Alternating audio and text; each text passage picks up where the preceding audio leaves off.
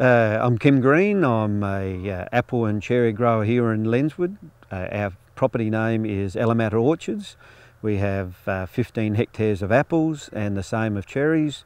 We grow quite a diverse range of cherries to cover the whole cherry season. We start off with Merchant, Stella, Summit. All these lovely varieties are really sweet, finishing up with Lapins and Sweetheart. So we pick for about 6 weeks. Apples, on the other hand, we do all the major varieties, Galas, Red Delicious, Granny Smiths, Pink Ladies and Fuji. So our orchard is all high density plantings, so that means that we plant a lot of trees per hectare. So on the apples we're on something like 4,000 trees per hectare, mostly in double rows, and cherries we're on about 1,500 trees per hectare, also in double rows. So we try to keep our cherries nice and compact, so we pick them all from the ground, which is quite different from the norm, because I think most people know that cherry trees can grow 10 metres high.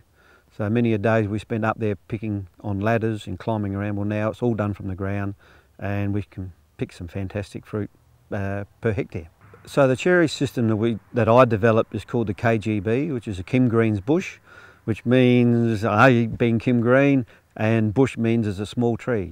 So we try to make the tree really compact and very short, so you still have the main fruiting limbs per hectare, the same lineal metres per hectare as a big tree, but we do it all from the ground. And that way it makes the tree really compact, really sturdy, which sort of makes the fruit really big. Originally we developed it because we wanted to put a bird net over our orchard, and it was very difficult when you got 6-metre trees. So we decided to take the tops off and wow, keeps the birds out, we can put the net in there, but the upside was no ladders, and we had the ability to grow better fruit because the light distribution in a small compact tree is a lot better than a big old tree. So we on our farm do a bit of a mishmash of different systems. We'll still do a bit of conventional farming, you know, where we use chemical. We'll do some organic stuff, and we'll also use the biodynamic preparations. Biodynamics basically are products put in animal parts like cow horns, the mesentery, the skull, the bladder, and put in the soil over winter generally, and they're dug up. And basically what it does is that the wintering concentrates the energy of that product, and we will then put it in water, stir it and spray it out. So it's like a herbal tea, and we've had some fantastic results with that, particularly this last season where we did a dandelion prep at flowering, and varieties that we'd had that were really shy in cropping, man, we just set up a fantastic crop and they sized, so we were just stoked. The future of the industry is probably at the crossroads at the moment. I think our conventional guys are getting handicapped by the cost of product.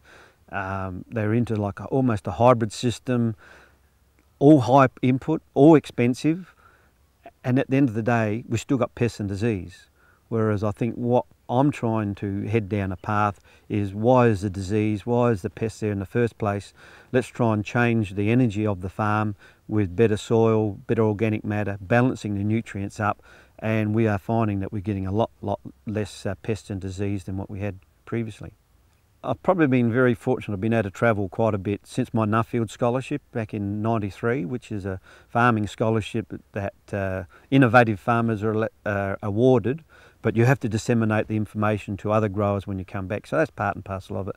And so I travelled, I've probably done 20 odd trips overseas, always looking at cherry and apple production, and now I've been able to return some of my knowledge back to other growers, particularly in the States and now in Chile, where they're developing my KGB for their region. And that's really cool that you can, you know, I'm just a grower here in Lenswood, be able to help some of the major cherry producers in the world. So pretty cool.